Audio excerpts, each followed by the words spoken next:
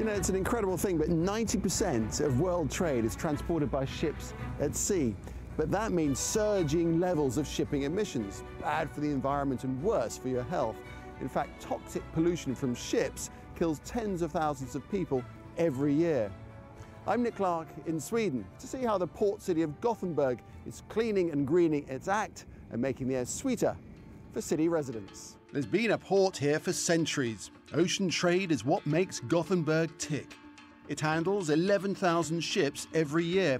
In fact, 2 containers a minute pass through this port 24 hours a day, 7 days a week. So Edward, good to meet you. How's it going? Good to meet you. So welcome. The Port of Gothenburg is very impressive. As a small country, we're dependent on good connections to the rest of the world.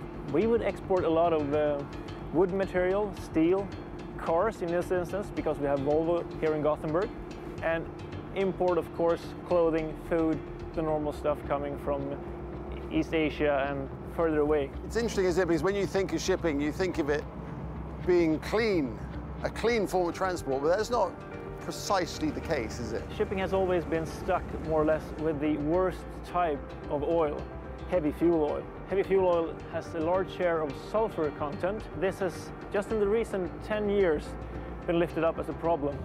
Around the world, even when ships are docked, they keep their engines running.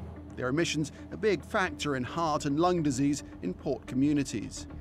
Here at Gothenburg, they've pioneered a new system. Some ships can plug into green energy generated onshore, so they don't need to burn fuel. They will actually take the cord now, grabbing it and pulling it into the vessel in order to hook it up to the electricity grid of the city. So they're taking power from the city, from the city grid, feeding the ship. Simple as that. And just simple as that. Plug it in like a plug at home. Plug in the cord, that's it. And it's not only electricity that comes from onshore. Gothenburg has a public hot water supply that's connected too for onboard heating. I meet engineer Ingemar Sorensen. The ship is not so good isolated, so in the winter time it's taking a lot of energy to the public area. So that means with the onshore power supply, you've got electricity coming from onshore, obviously, but it's not cranked up from the ship. And now you've got hot water and heating coming from the city as well. So I don't need to burn the oil-fired boiler. At all? No. Yeah. That's incredible. Oh, yes. Incredible. Down into the bowels of the ship. This is where everything is controlled from on the ship. This is how it's powered and the whole works. Engine and auxiliary engine. What's this here? It's a boiler. So this is the one that's in operation when you're at sea. When you come to shore, you shut that down and use the power supply that we've been seeing and the hot water. It's really noisy. Really noisy. Fully connected up, it's time to turn off the ship's engines. There you go. There you go. That's the sound. Now it's quieting down. That's the sound of renewable energy.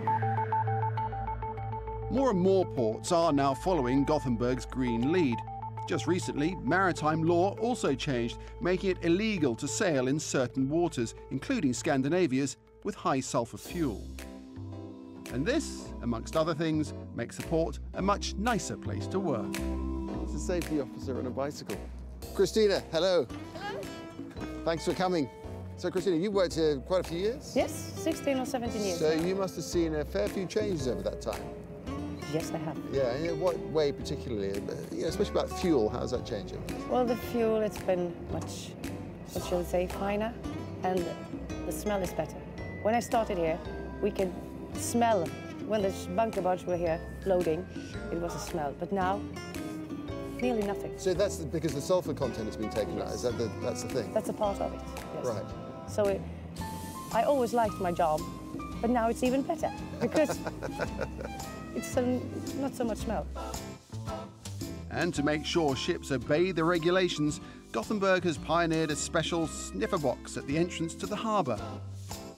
Oh, good to see hi you. there, good to see you. This is stunning. Hi. I can see why you chose to have your office here. Yes, yes, it's obvious, I think.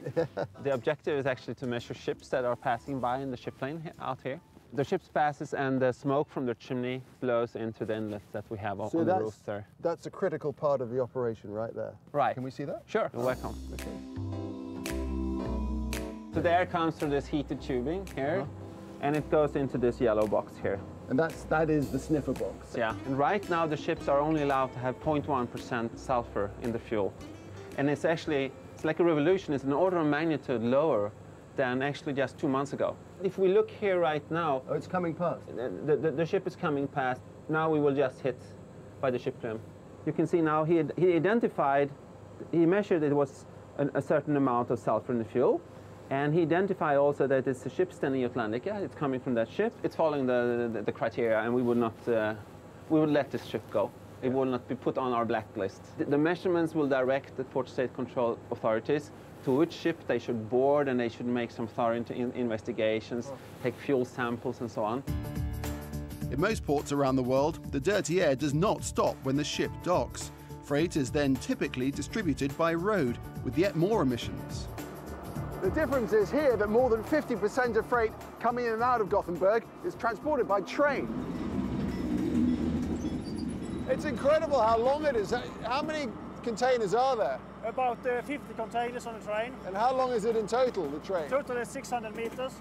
600 meters? 600 meters, yes. So you wouldn't want to be the guy sitting in the car as it's coming through at the level crossing? No, you can see him sitting there. Right, yeah. It's going to be a long way. So these are all exports coming out of Sweden to be shipped overseas? Yes, that's correct. With steel products and wood products, mostly. It's environmentally friendly, most importantly. Yes. But secondly, it's more efficient anyway. Yes. So why don't ports around the world adopt this process? I think they will, because in one train you need to have 40 trucks instead like this to just this train. At the port, container after container is lifted and shifted as imports and exports come and go. Gothenburg has been a trading hub for centuries, and it's been fascinating to see how it's changing and adapting to the times. And not only adapting, but actually laying down the environmental gauntlet to other ports around the world to clean up our sea air.